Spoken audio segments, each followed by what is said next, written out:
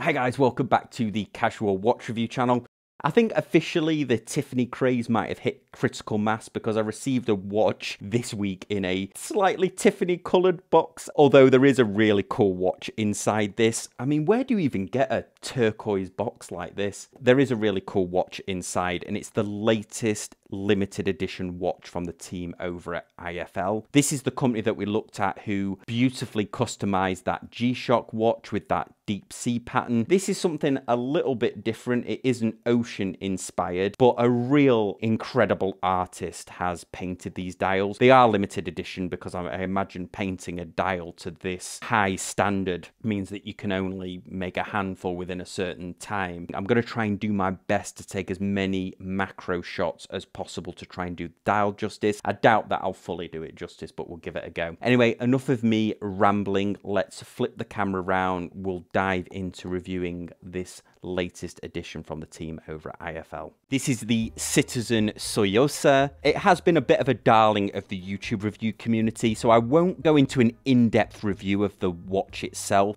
If you're interested in that, there's been some great uploads already done. My friend Watch Chris did one, Teddy did one, Generelli did a great one as well. So I won't go into an in-depth review of the watch itself, but let's just go over the basics. This is the Tsuyosa. This is a 40mm cased watch. Lug to lug is 44, but it's really 49 because we have this little extra here, this integration, this connection where the integrated bracelet attaches. Is only just over 12mm thick, which means it's very wearable. And then we have a 9.1mm lug width. I don't know why they put that on their website, that is a 9.1mm lug width, because I'm guessing you can't get another strap to go with that, but it does have a mini spring bar on the back. This beautiful gold movement, this is the Citizen 8210 movement, Miyota movement, of course. Usually I'm not a big fan of the 8000 series Miyota movements, but this one has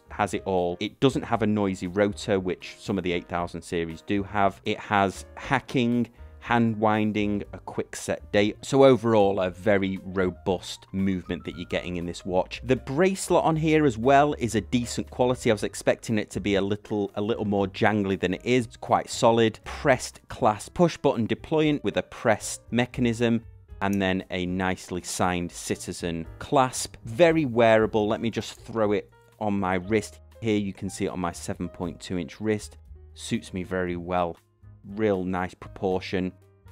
The watch is activated by this recessed crown, so you do have to get your nail into it a little bit, but once the crown is out, easy to set the watch, the date, the time, and also you can hand wind it from there as well. Bracelet has a mixture of brushed and polished elements, which really elevates the quality look of this watch. It does feel solid. Also, the brushing is done to a very high standard. The chamfers down the side are sharp, the brushing all in the same direction, and gives the watch really elevates the look of the watch.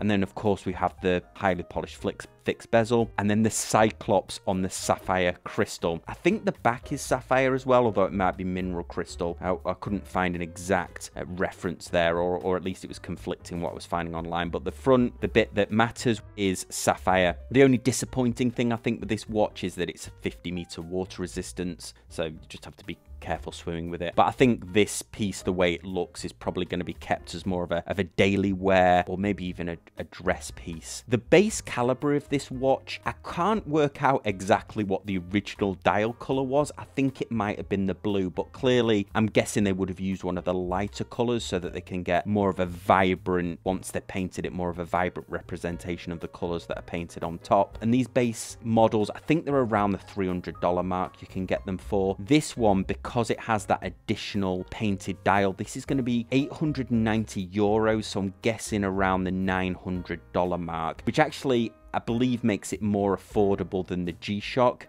I've only got the euro price, so definitely check out the website for a more up-to-date price. It goes live today, which is the 29th of January. The last G-Shock that we reviewed sold out, I think, within a couple of hours. Now on to the star of the show, which is just this incredible painted dial. I was blown away with the ocean scene that we saw on the G-Shock, and I think this is just as impressive, even though there's a little bit less going going on here than in the ocean scene. I think less is more. They've used a matte black, so if this was a black dial watch, they haven't used the original black dial. They've used a matte backing, which really accentuates the hands of this watch and also the indices. I don't know this for certain because a lot of the technique is shrouded a bit in mystery or is proprietary, but I'm guessing that they removed the indices and then reapplied them because there is no paint overflow on any of the indices or any mistakes that have been made, and it's very sharp, the transition between the indices and the dial. So I suspect that they've reapplied the indices afterwards, and obviously they've taken the hands off.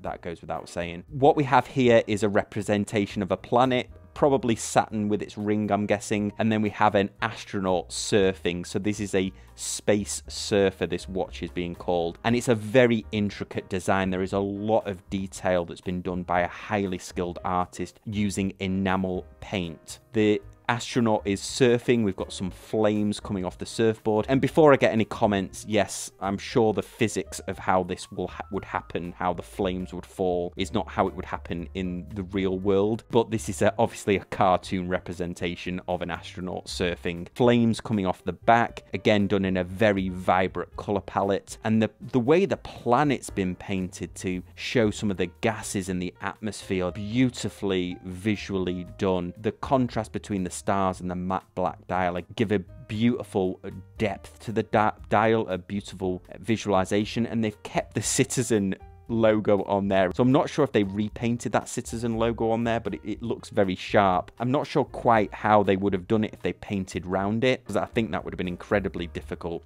Really impressed how they've done this. They've done a multitude of watches on their site. They've done a lot of G-Shocks, they've done the Tissot PRX, they've even done some higher end ones like the Oris. But what I like about IFL is that they're giving these artistic watches, or watches with high artistry added to them, even for that money, to get this painting on the dial and get a decent, really decent base caliber Citizen watch as well, I think is really cool. It's adding something different to the community, and whether I would perhaps wear this or not myself, I think is beside the point. I like that they exist, and I'm glad that they're doing these customizations of the dial. It really adds a nice and interesting element to the watch collecting community. IFL did send me this in, so a big thank you to them. As always, I'm really interested, especially on this one.